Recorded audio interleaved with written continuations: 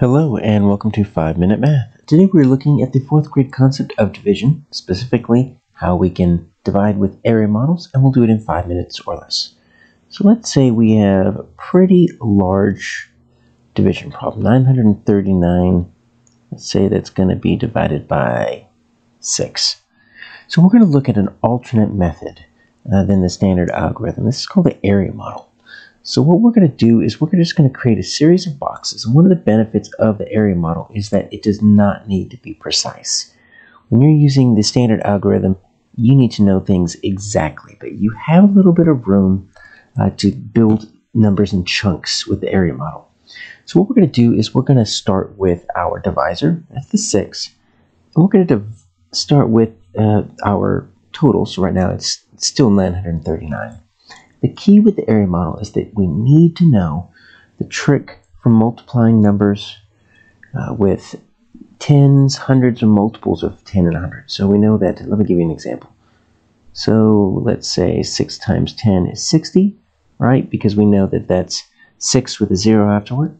6 times 100 is 600 because it's a 6 with 2 zeros after it. So if you multiply any number by 10 or 100, you're just putting 1 or 2 zeros after that.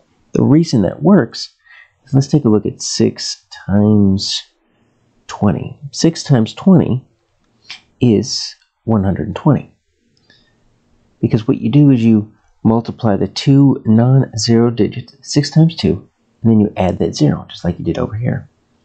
So 6 times 200 is going to be, well, 6 times 2 is 12. And you add your 2 zeros after that, 1200. So we're going to need this because we're going to try to figure out 6 times what is going to get us close to 939. And if we don't get close, that's perfectly fine. We can add additional boxes off to the side. So I'm going to start with, let's say 50. Oh, I don't want to go over by 939. So 6 times 50, what's that going to be? Well, remember my 6 times my other non-zero digit is 5, so 6 times 5 is 30. Add that 0, that's going to be 300. So 50 chunks of 6 is going to be 300. So let's 639. That's my new total. So what I'm going to do is I'm going to draw another box, and I'm going to bring my 639.